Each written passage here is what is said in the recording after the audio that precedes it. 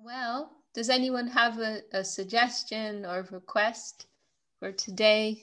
Or should we just ramble? Well, we have Sierra joining for the first time.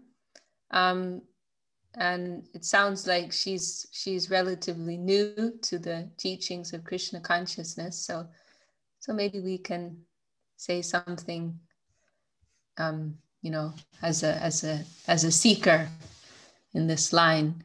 Is there anything in particular? You said you know something about Krishna. Are you attracted to the idea of Krishna as God? Maybe you could share something that attracts you to these teachings? Okay, yeah. I was doing like breath work and things earlier this year, so that was helping me with a lot of my human struggles, and have found I guess what God is to me, but not like I haven't been able to like reach it because I know it has to do with my voice, and so feeling cut off from my voice has been really detrimental to my source connection, which I feel like I felt naturally when I was young because I was singing and I was taking care of myself in those ways, in that regard. Even if things were chaotic growing up, I still had that space to feel into my heart and to share it with others.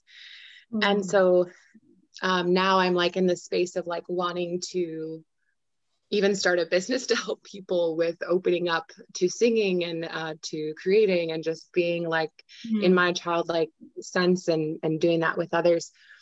But I'm running into like being vulnerable, and I know it has a lot to do with my connection with God. And so I know I've kind of really struggled because I know that it has to do with my voice.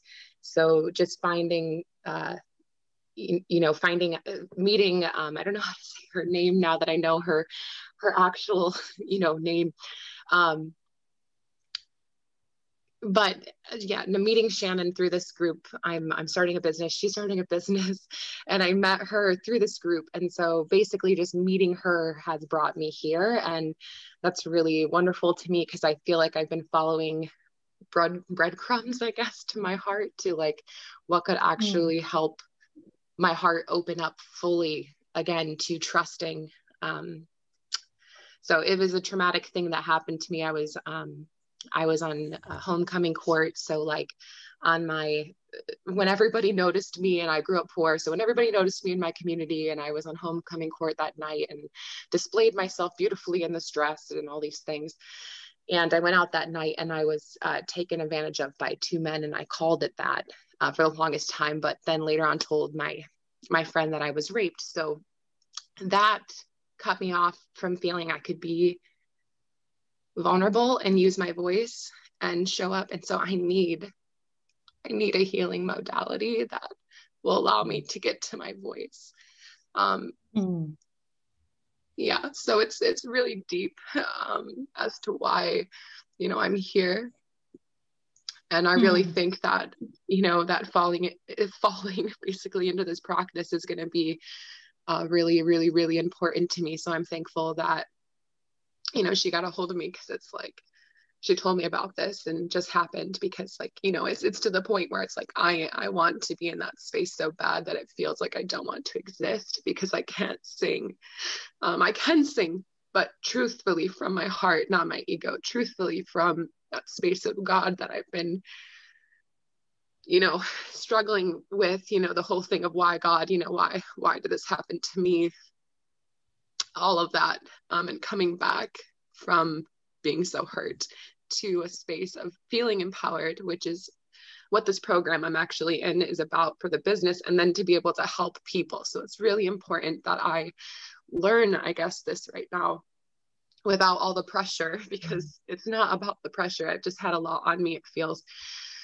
But to find that space in my heart so I can share that with others, because I know it's my purpose to sing, and I know it's my purpose to be alive. And so to get back to feeling like I can be alive and I can share my heart energy without being scared of finally being seen, and then like, scared that, because I was at my height, I felt like I was on cloud 9 that day. So if I do this business and I am successful and I do help people, that is the scariest thing to me right now, because I'm scared that something will happen to me. And maybe that is, obviously like a false belief, fear. I can recognize all of that, but yet still these programs, run deep in me. So this practice is, I think, gonna really help me, and knowing that there's a community 45 minutes like near where I was born, just knowing that she had shared that with me, I can go to, looks like Thursday nights, they have it from 6:30 to 8:30 for the public. So I just found that out, and so I'm excited to to be a part of community, and to sing again with people, and to share that. Thank you. Well, we feel privileged that you've opened your heart to us. And I know everyone here in the group is sending their love and well wishes to you, wishing you all the best. And from what I've heard you say, I'll just share some things that come to mind. And I hope you'll find them pertinent in some way.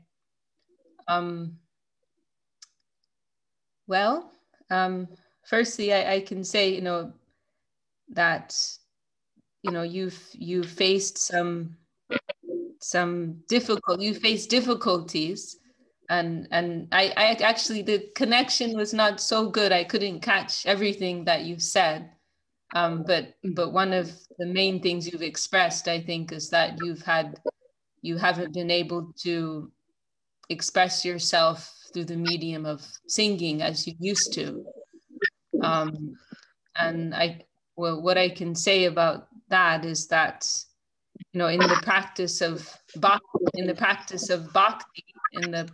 of devotion, or in our attempts to open our hearts to the Lord, to Lord Krishna, then surrender is one of the most fundamental elements of our development.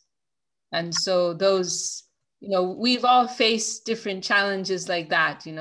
I mean, like for myself, I had to spend 6 months in bed at one time, wasn't able to walk, and other, challenges like that I faced. They've helped me to come to a deeper degree of surrender, a deeper, realizing our vulnerability, and embracing that, and taking that as an opportunity to take a deeper level of shelter. Those moments that we face, they help to remove coverings of our false ego. Our heart naturally is very beautiful, and our heart wants to run towards the Lord. Our heart naturally wants to reciprocate in love with all of the environment. But in this world that we find ourselves in now, we inevitably become covered by different layers of material consciousness. And so we identify with different material desires, we identify with different material elements of this world, and we identify with different attachments, etc., etc. We identify with our body, we identify with our minds, with the senses. And so these are all like coverings over that pure soul and pure consciousness within us. And so those periods when we are forced to confront our helplessness, they are actually very beneficial for us in a spiritual sense.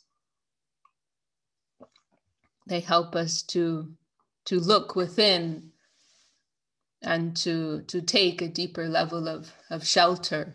So that is the positive side of these challenges that we face. And I mean, just from hearing you speak, we all can hear your open heart, you know. And then I can also, another thing that came to mind is when I was hearing you speak, is that one of the beautiful things about Bhakti, because there are different approaches to God, there are different approaches to Krishna, there are different methods. But what is very beautiful about the practice of Bhakti is that it is all inclusive, in the sense that nothing is to be rejected, but it is about utilizing and connecting everything. So I think it's very beautiful that you have this affinity for song and for using your voice, and that is something that can be, you know, very wonderfully offered in the mood of service to divinity, to the Lord. And that is something very special in the current time, because kirtan is recommended as the highest method of God realization and self-realization within this current time. In the scriptures, the ancient Vedic scriptures of India, they describe how the universe moves in a cycle of 4 different ages. And for each of these ages, there's a particular, you may have already heard this, but for each of these ages, according to the mentality of persons, the nature of the society, environment, there's a particular practice which is recommended as the best, most suitable. And in this particular age, it is called the age of Kali Yuga, or Kali comes from the word Kalaha, which means quarrel. And so it is known as the age of quarrel, which, you know, nobody's going to argue about that. Something that we see very prominently nowadays. Because it is such a difficult time, it is an age of quarrel, hypocrisy, cheating. It is an age of so much contamination, you know, pollution, distraction. You know, the senses are very strong. So it's very difficult to engage in serious spiritual practice. And so for that reason, the practice of kirtan, chanting, singing, is prescribed as the highest means of spiritual development. So there's a special potency which is invested in this practice of chanting, calling upon the names of God and expressing our hearts and through the medium of song. So I think it's I think you're blessed that you have that gift. And we hope that you'll be able to realize that in the practice of kirtan. And it is something very natural, actually. Our spiritual master, Srila Govinda Maharishi, used to point out how we see through all the different faiths in the worlds, you know, they all have some element of chanting or calling upon God's names. You know, we see that in Christianity and Islam and Buddhism. You know, so there we see that there's some universal recognition of the potency that is there. But in the Vedic tradition, we find it is something much more developed and more more pervasive. So it is beautiful that you have an attraction and you have an affinity for that mode of expression, you know.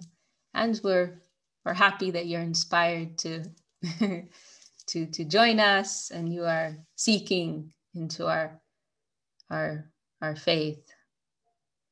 And this practice of kirtan, it was widely spread by an avatar of Krishna who appeared in India about 500 years ago, Lord Chaitanya.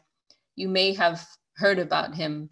And Lord Chaitanya is another form of Krishna who came to this world in order to teach the souls how to become a devotee of God, which is very kind, because if God comes as God, there's only so much he can say or do. But if God comes as a devotee of God, then he can demonstrate what we can do. What is the best way to approach the Lord? And Lord Chaitanya, he appeared, as I said, about 500 years ago, and he appeared in a very beautiful golden form, and he traveled throughout India, spreading this practice of his two principal, the two main things that he was distributing was the kirtan, the chanting, and prema, divine love. So he spread prema, divine love, as the highest attainment, the highest object of life. And he spread kirtan as the highest, chanting as the highest means to attain that. So kirtan and prema, we can say that what we are about can be condensed into these two things. And actually, he was very, sometimes, there are different perspectives on Lord Chaitanya, and there are some persons who will say that he's a socialist or a communist because he was very revolutionary for his time. We see those as very, very limited designations. He came with a very high spiritual purpose, far beyond any designation of this world. But because he didn't consider social position or anything like that, he didn't consider the background or social status of persons in his distribution, and he was fully embracing of everyone, then for that reason, some persons, they see him in that way as some type of social revolutionary. But that's not the case. He was simply seeing everyone as a spirit soul, and that we all have this, although in a material sense we are divided in so many different ways, by our race, our nationality, our economic status, education, job, intelligence, attractiveness, et cetera, et cetera. In a material sense, we can come up with millions and millions of differences between ourselves, but these are all actually superficial. And in a spiritual sense, we are all, of the same stuff, we can say. You may have heard of Vivekananda. He's fairly well known, and we don't subscribe to his teachings at all. We have a very different conception from him, but he gave a famous speech once.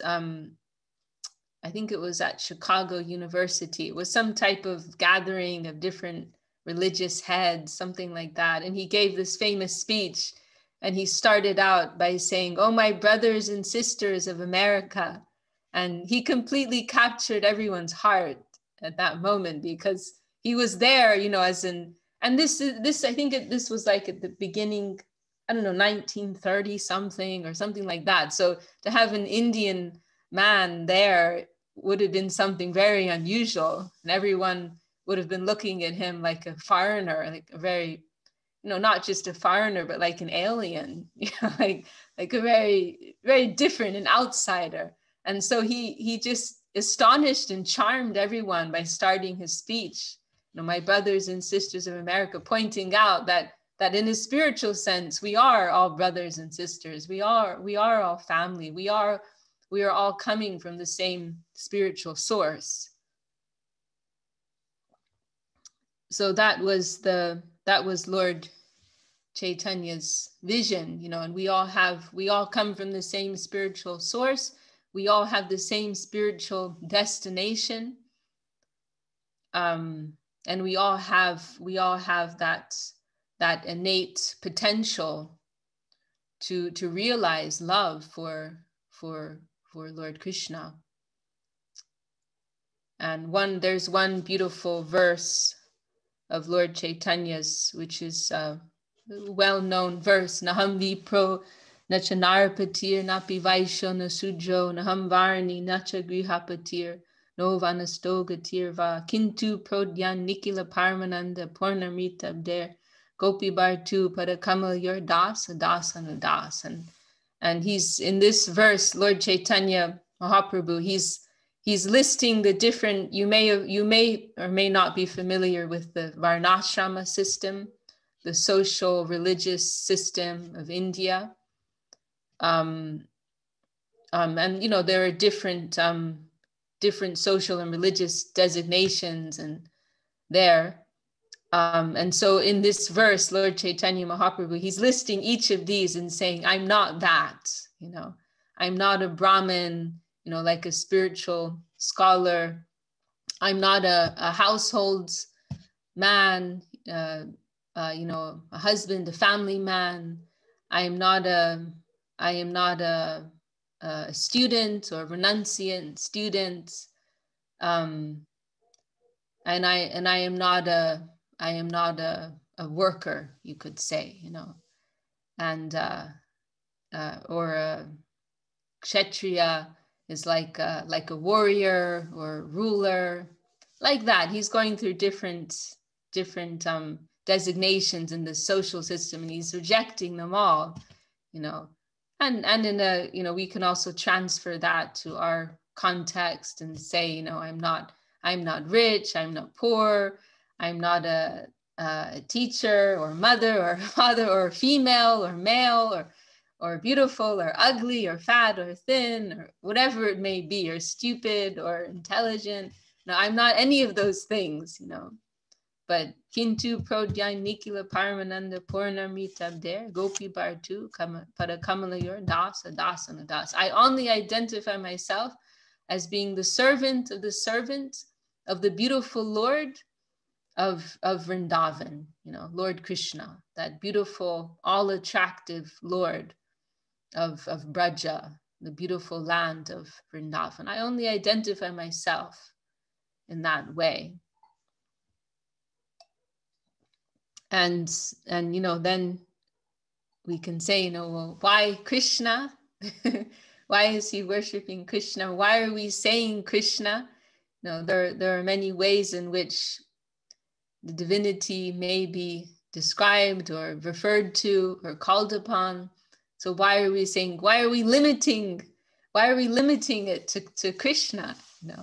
And our answer to that is that, yes, the absolute, the divinity, or whatever word somebody wants to use, God, the divine, he can be known. He can be known in many different ways by many different names, and they are all valid. They all have their validity. They all have their authentic position. We don't deny that.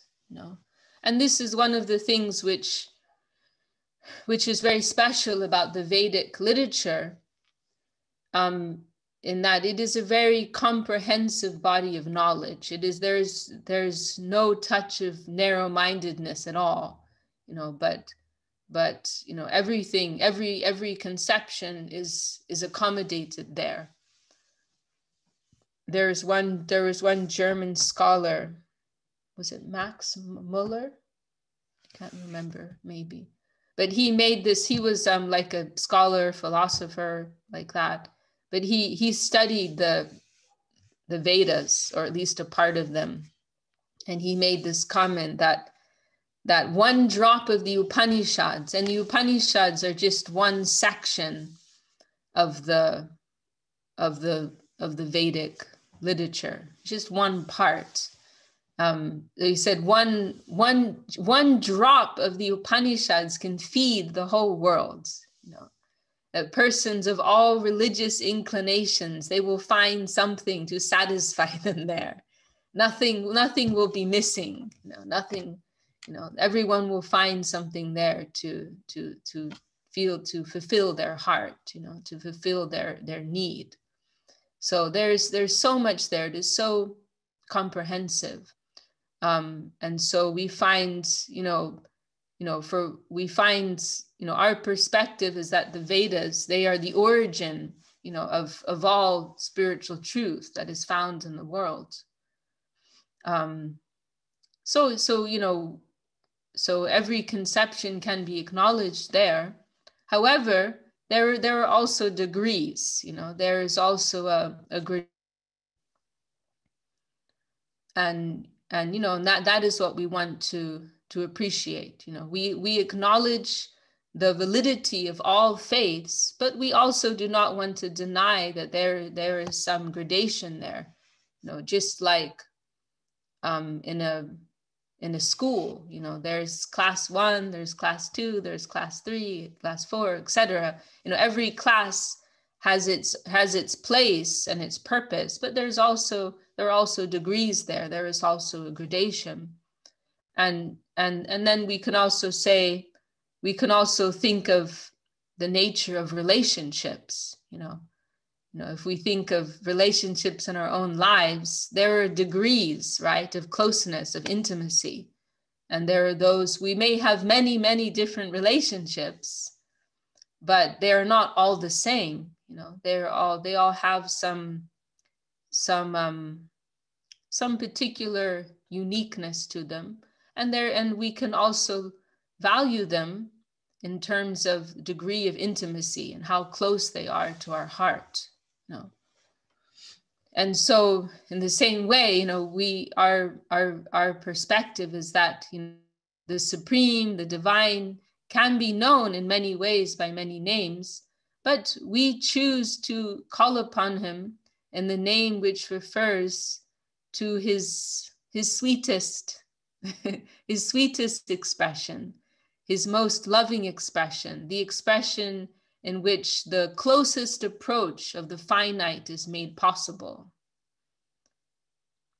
And the very name Krishna, it refers to his power of attraction, to his attractiveness. To Krishna, Krish comes from akarshan, which means to attract, and na from ananda, which means. And so our Gurudev explains Krishna means, who can attract and who will give joy. And this is what really distinguishes the worship of Krishna from the worship of other expressions of the divinity, that it is not, there's no element, at least in its purest form. We ourselves are students. We don't pretend to have achieved anything in our current stage, but we are simply appreciating these ideals, and we are students. We are learning and we are practicing. So, we don't pretend to have anything ourselves, but we are sharing what we've heard and expressing our appreciation for these things. So what is one of the most, what really make one of the, how can I say this properly? But one of the most distinguishing elements of Krishna consciousness, or the worship of Krishna, is that in its highest expression, love for Krishna, it is so great that there is no consciousness even that he is God, because love eclipses everything else. And the reason for that is because Krishna is simply so charming and so attractive. So the companions of Krishna, devotees of Krishna, or whichever word we want to use, they worship Krishna, they love Krishna, they play with Krishna, and so on and so forth, simply because he is so beautiful and he is so attractive that they can't help themselves, So, they are irresistibly drawn to give themselves to him, simply because he is so charming and irresistibly beautiful. So there is no consideration, there's no calculation. Oh, this is God, so I should bow to him, or I should sing to him, or serve him, or etc., etc.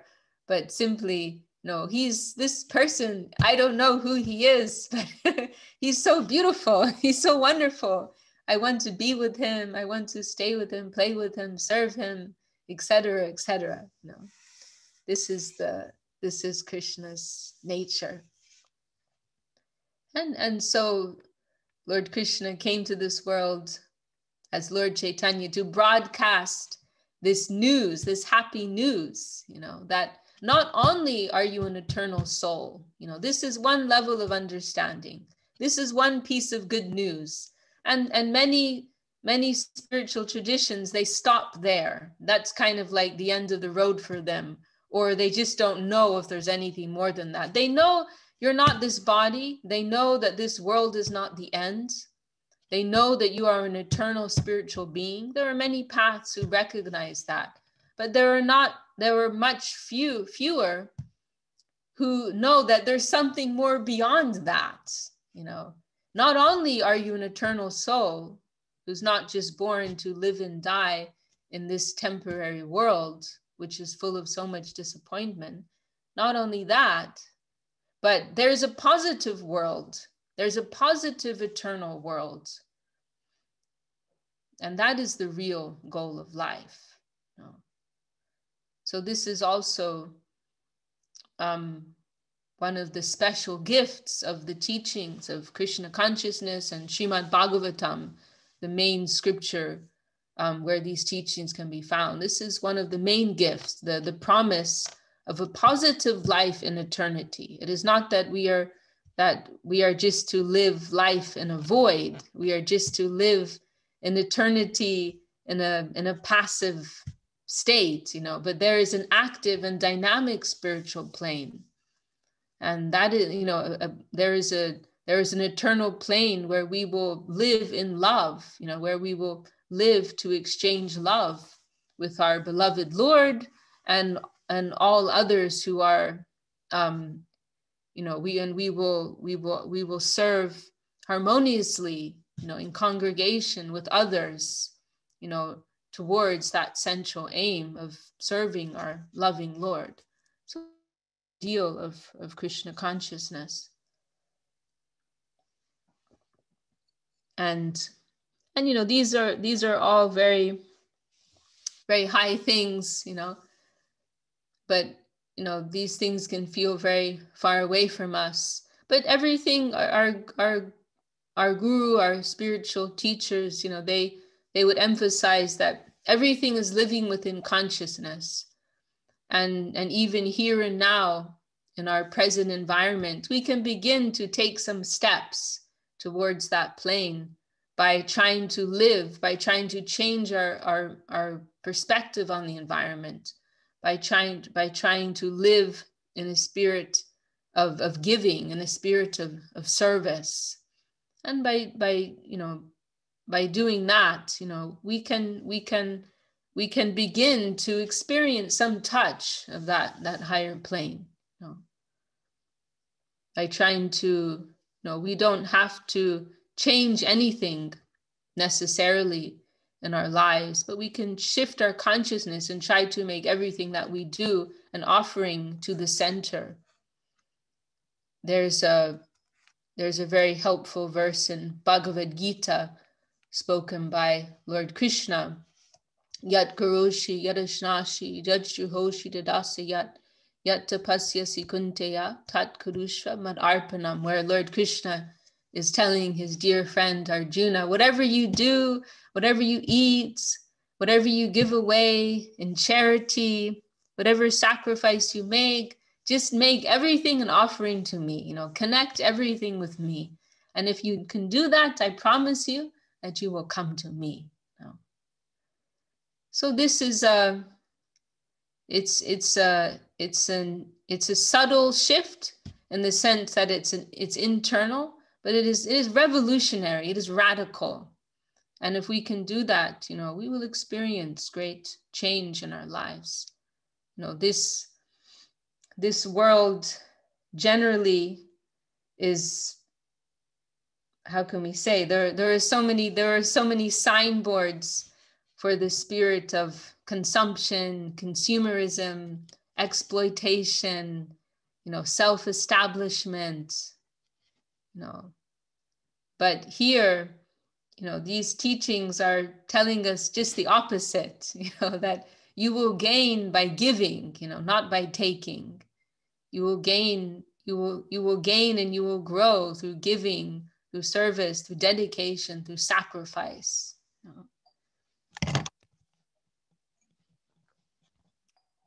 And, actually, I was talking about this the other day with my mother, actually, how actually now the world is ripe to hear these teachings, because we're really seeing how the spirit of consumerism, it just gets us in trouble. We see how much trouble the world is in today, and it's really a good opportunity for everyone to wake up and to realize that we can't live like this. It's not sustainable. People are all about sustainable living. People are considering, this other way of seeing things. So we need to take that to the next level. Okay, we can think of that within this world around us, but we need to think beyond that also. We need to think about who we are beyond just this body and this physical world around ourselves, and try to find, where is my place within eternity? So it is the world is really in a crisis nowadays, but we can take it as an opportunity for a wake-up call, to see that exploitation lands us nowhere. Srila Sridhar Maharaj, our grandfather guru, he, in one of our books, maybe Shannon or Chintamani, she'll share that book with you, Search for Sri Krishna. Srila Sridhar Maharaj, our grandfather guru, he issues this challenge to the modern day scientists, and he's saying, you're so proud, and you're saying you've achieved so many things, but you haven't been able to solve the main thing, which is death. This is actually the first point, that we could all die tomorrow, and not, it's not to be pessimistic or nihilistic, but like, let's just be serious and face that fact. And then in a what's the word?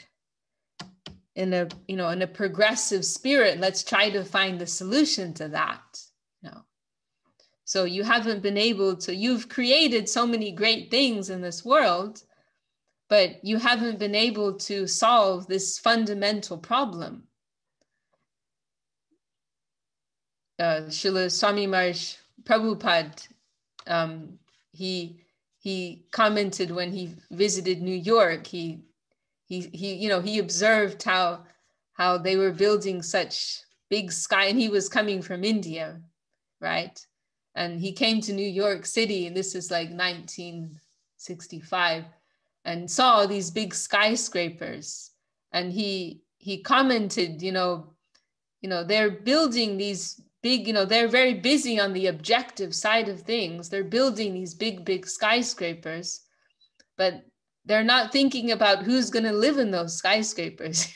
These skyscrapers, they will stand for so many years. They will stand for long periods of time, but there's no consideration of the subjective side, who will live in those buildings. So Srila Sridhar Maharaj, in Search for Sri Krishna, he makes that comment. you know, that they haven't been able to solve the biggest problem, which is death. And he also made this very, very, you know, sharp assessment, saying that what is actually happening with all of, you know, this, you know, scientific progress in the world, what it's actually doing, he says, it's expanding the circumference of exploitation. You know, and this is something, you know, that people who are you know, like you know, aware in the world of, in the, you know, in you know, environmentalism and so on, you know, this is something that you know, they're very sharp on. You know, I'm talking about like tracing back everything, you know, like the phones that we use, like what is the whole chain behind that? What type of chain of exploitation is behind that? Like how much blood, sweat, tears, labor, exploitation has gone into producing that, you know? And all of that equals karma, you know, all of that equals karma. So, and Srila Sridhar Maharaj also says there that all of this will come back like a boomerang. You know, we will have to pay for that in the end. You know? So again, you know, not to be pessimistic or negative, but it's just about being serious, realizing like what's really going on in this world, and trying to understand our real need, our real purpose, and seeking out you know, our identity in a positive world, in an eternal positive world, and trying to take some proactive steps towards that. You know, we can understand that this world is not our real home, it is not our final destination, and so we have to inquire into what is our real home, what is our real nature, and how can we move towards that. You know? And Srila Sridhar Maharaj also has discussed this in terms of how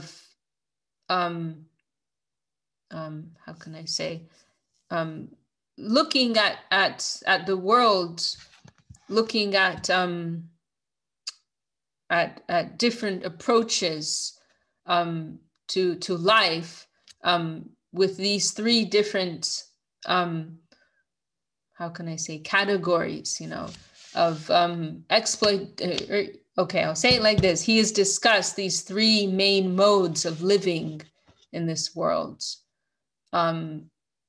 Exploitation, renunciation, and dedication. This is one way in which we can approach this subject matter, you know. And this world, for the most part, is based on the spirit of exploitation. It is at the core of this world, you know, to the extent that it's actually unavoidable. You know, it's what this world is built on, you know, and even when we breathe, we're breathing in so many microbes and we're disturbing them. You know, if we go to drink a cup of water, you know, we're creating disturbance for microscopic living entities, you know. So even if we earnestly want to avoid it, we just can't, you know, because this world is built on it. So this world, for the most part, is based on that spirit of exploitation, you know, that our life or our success is dependent on the life of others, or on the degradation of others. If we go up, it means someone else is going down, you know. If we get something, it means someone else is not getting it. You know? So for the most part, that's what this world is based upon. And there's so much, you know, competition, et cetera, et cetera. And then the spirit of enjoyment, consumerism, all of these things. And then the second category, second mode of living, which is less common, is the mode of renunciation. But it is also something that plays within us. You know, these are actually like two sides of the same coin, the spirit of exploitation and the spirit of renunciation. acceptance, rejection, like, dislike. We experience within ourselves if we've had too much excess of something, like if we like pig out, have a giant chocolate cake, then we want to go on a diet, right? Then we don't want to eat anything. We never want to see chocolate ever again. So in a general sense, this is a tendency that plays within ourselves. But it is also an approach taken by spiritual seekers also in a more developed way. There is the consciousness that, I understand, and paths like Buddhism and within the Vedic world, Mayavad, Shankaracharya's teachings, they also fall in this category. Conception is that, we can see that the spirit of enjoyment, the spirit of exploitation just gets us in trouble. If we enjoy something, if we desire something, then we automatically invite a negative reaction to ourselves.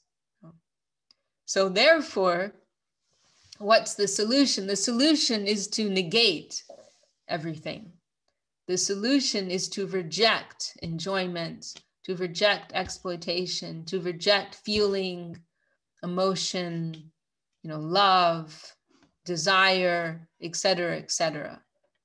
Because all of these things get us into trouble, because all of these things just bind us in so many reactions, negative material reactions, then the best thing that we could do is to reject them.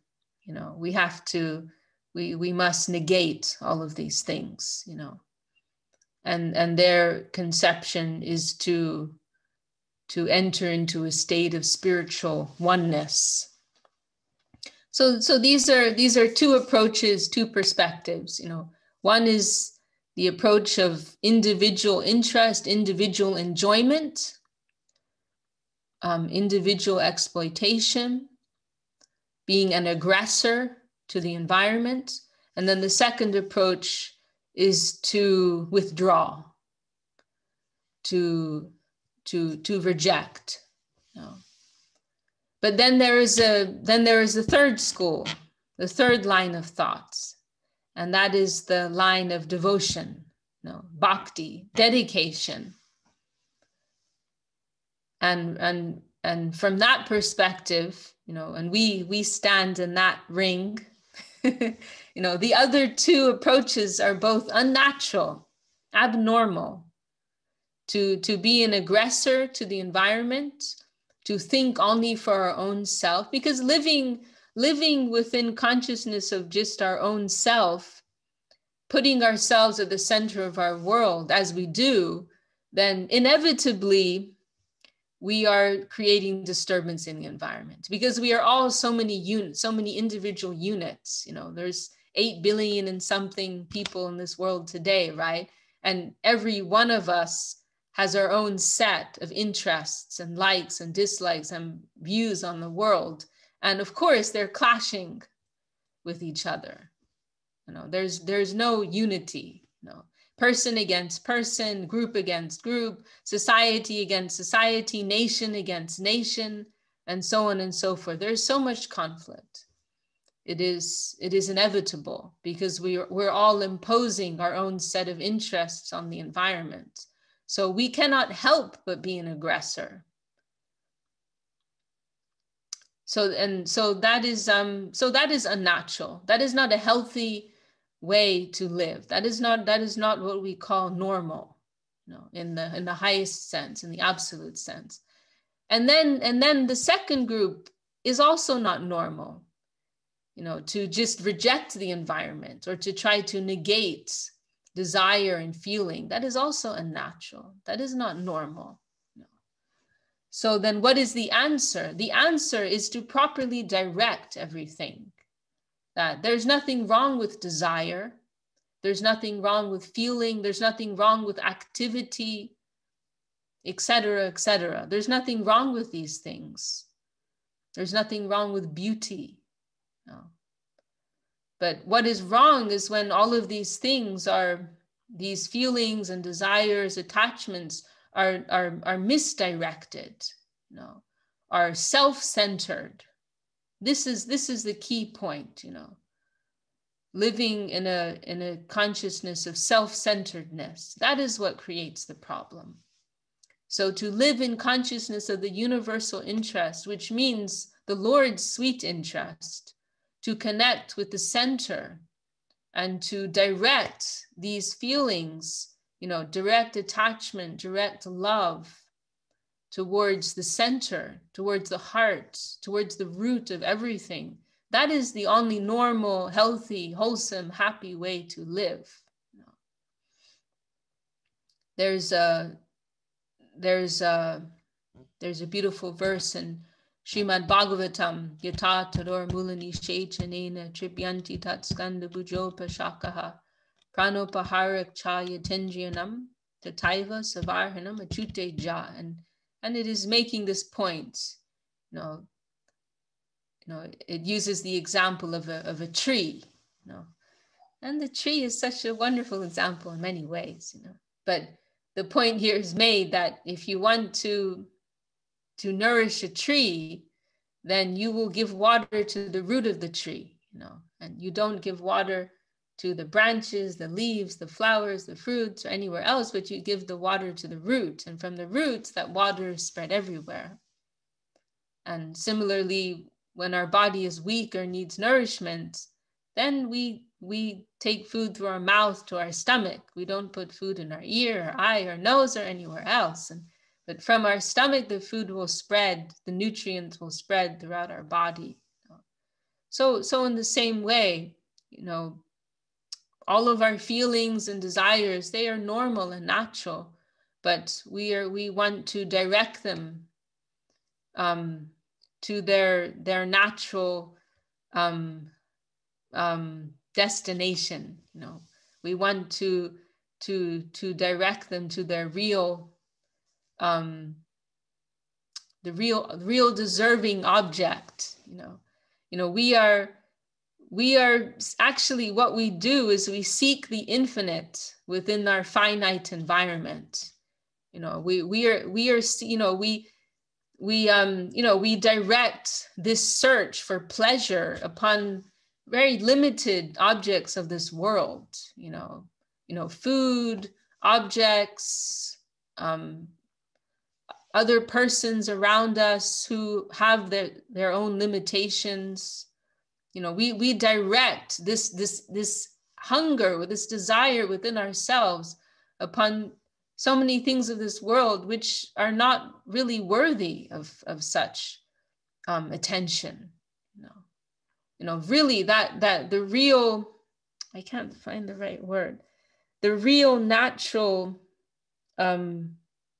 recipient of such feelings and desires can only be our sweet Lord. So I'll conclude with this beautiful expression in the Upanishads, Shrinvantu Vishwe Amritasya Putra, that you are all children of nectar. So don't allow yourselves to be satisfied by anything less than that. You know, you must awake, arise, and seek out what is your true birthright. You know, it is your own wealth. It is your own inheritance. It is waiting for you. So don't settle. Don't settle for anything less. You know? And I'll just mention also, lastly, on a personal note, to Sierra. She's opened her heart very beautifully to us this evening here, morning for you over there. Just what you were saying about your voice and your singing ability, that I hope you're able, as I said, I couldn't hear perfectly well everything you said, but it seems like you're having some obstacles in being able to express yourself as you used to through singing. I'll just say that, you know, I hope you are able to pick that up again. I hope all the obstacles are removed and you're able to express your heart in that way again. But at the same time, If that's not possible, remember your heart also has a voice. and this, we are not limited to physical, verbal express, what we can pronounce with our tongue, what we can see with these eyes, what we can smell with this nose, etc. We're not limited to that. We are not limited to this finite body and the capacity of this finite body. We are much more than that. And our soul has its own voice. Our soul has its own wings and capacity. And so, as I said, I hope you are able to realize that desire and expression. But if not, you can take refuge of what is deeper within yourself.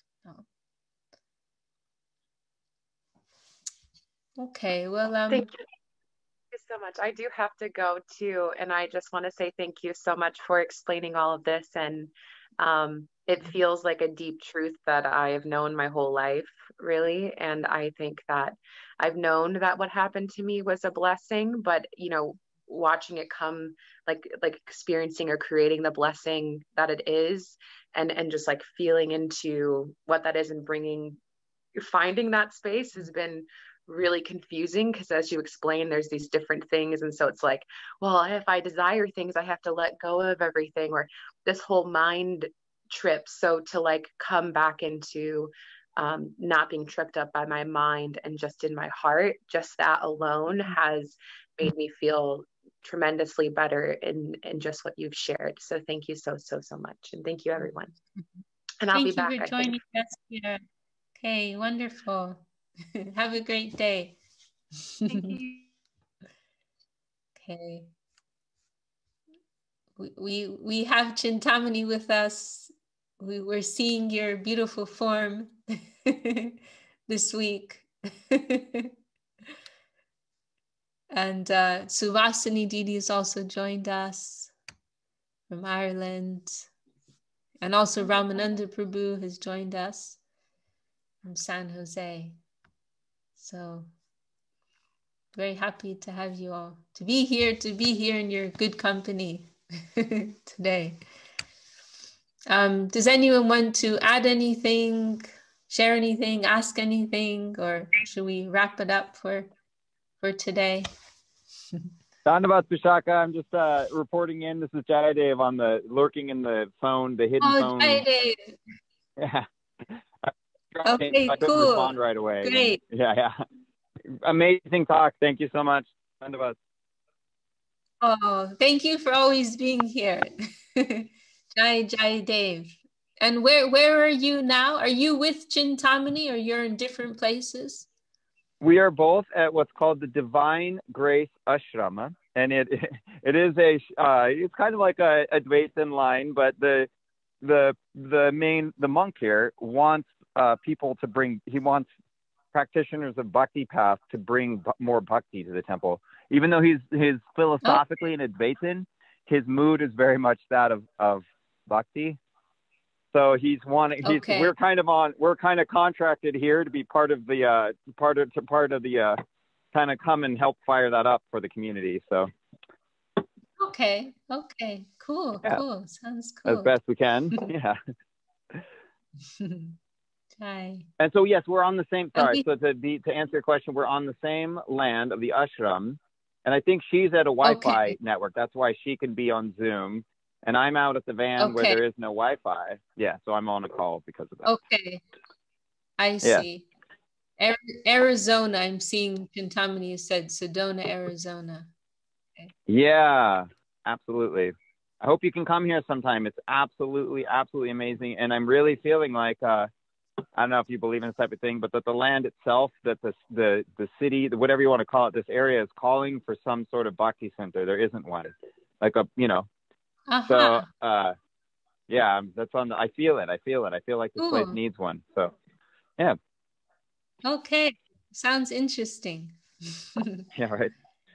I'm so excited we have Dandavat Jayadev Prabhu and Chintamani Devi. I'm so excited we have Braja Mohini with us today. Do you want to share something, Didi? I just super happy to see you and everyone. I'm sorry I haven't been tuning in. I've just been in a different situation, but yeah, we're just trying to. We've actually got invited to do some kirtan with a meditation group in Austin. So last night, Sunday, was our second week going. And really sweet group of young people getting together. It's organized by this guy who's pretty new to meditation and everything, but he was really happy to have us come and chant with the group. 10 last week we chanted a little longer, but last night was maybe 10-15 minutes. So we're just feeling like we're getting a chance to start to meet people. We've already met some people that want to come out here and learn more about the center. And, you know, we're kind of seeing how to go forward with maybe doing a regular, well, for now, this is our regular program in Austin, you know, even though it's just kind of fitting in with another group, but it's fitting nicely. It's a really sweet way to meet people. And, so we're kind of excited about that. And then just seeing how to keep this going for right now. And hopefully you can come when the time is right. You can please come and visit and stay here with us for a little while. It'd be very nice.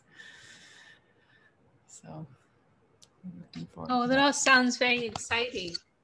And you're there with Indulekha and Krishnananda. They're there. Indulekha and Krishnananda, and she's going to be gone for a little while. She's going to go visit her mom. And there's a couple other people here at the moment that are helping with Krishnananda's business, but super nice people. Okay. And yeah, so anyway, not a whole lot more than that. That sounds really exciting. Yes. Okay. Well, Vishakha Devi, thank you so much for enlightening us. Thank you for joining us, Prabhu. We're always happy to have you with us. Sorry, I was with the recruiter, so talking back and forth. You definitely win the attendance award, Ramananda Prabhu. No, thank you. You are our saving grace. You are the best. I'm so lucky Gurudev gave you sannyas. He gave you are the Gurudev's weapon to deliver everybody. I've been very blessed. Gurudev came to this house. He was so happy. Gurudev blessed us. Gurudev merciful. I was listening Gurudev lecture. Somebody forwarded me. He said, everything is dying, so we have to save ourselves. Gurudev telling so nicely, but we kind of going here, there, everywhere. So I have one question. Like Mahaprabhu said, Jivera Sabrup hai Nitya Krishna Das. So how we know what's my duty as a Krishna Das? What is our duty as Krishna Das? Yeah. Many years I try to follow. I listen to Guru Maharaj, then I think I don't need anything. I am under his protection. It's good. Whatever. I know that Gurudev is taking care of you, Prabhu. You just have to continue. And you know, we are trying to find our Gurudev's mood everywhere. We can learn something from everyone. So, you know, we can try to see what can be learned from all of the Vaishnavas. Maybe we cannot find someone who is like our Gurudev, Srila Govindamar, but that doesn't mean that nobody has anything to give us. So we have to see what we can gain. You know, we are always students, and we can be a student. Gurudev mentioned, I'm learning from the children also. You know, I'm learning from them. And a few times I heard him mention also, sometimes I'm thinking about my disciples. You know, they are my guru, I am their guru. You know, I am also learning from them. So this is a spiritual way to live, to whatever fault someone may have, they still have something to give us, something to teach us. So we have to try to live like that, you know. That is spiritual consciousness. So we have to try to make that shift and change our perspective, change our approach. You know, we have to see that the Lord is with us, and every moment there is an opportunity to go forward or backward, and ultimately we are responsible. You know, we cannot place any blame on the environment. Every moment is a positive moment because the Lord is always with us, and nothing is happening without his sanction. So we have to simply take responsibility and be progressive and proactive in our approach. And then everything will change for us. And we will feel and experience everything in a very different way. Of course, it is easier said than done, but what is our life for but to try, you know? We have to try. There's nothing. That's what Gurudev said also. Gurudev so merciful. In so many ways he tried to encourage everybody, but yeah. Just, I don't know. Sometimes I think I ran out of my tolerance. See, like Gurudev said, Tatte nu compound. See, like Guru Mai say also tolerate. I was listening yesterday his lecture. He said we are like an animal, cat, dog, or cow. So I don't know what to think. I just pray and so happy to be with you, your association. Yeah. All right. Well, thank you for sharing, Ramananda Prabhu. Thank you so much, Vishakha. My Dandavat pranams to all of the beautiful Vaishnavas assembled. Wishing you all the best for the upcoming week and hoping we can continue to meet again and again. Jai Shri Bhakti Sundar Govinda Dev Goswami Maharaj ki Jai. All the assembled devotees ki Jai. Jai Braja Mohini Didi ki Jai. Suvasini Didi ki Jai. Nitai Gaur Premanande. Haribo. Srimati Vishakha Didi ki Jai. All the Vrind ki Jai. Harinam Sankirtan ki Jai. Gaur Premanande.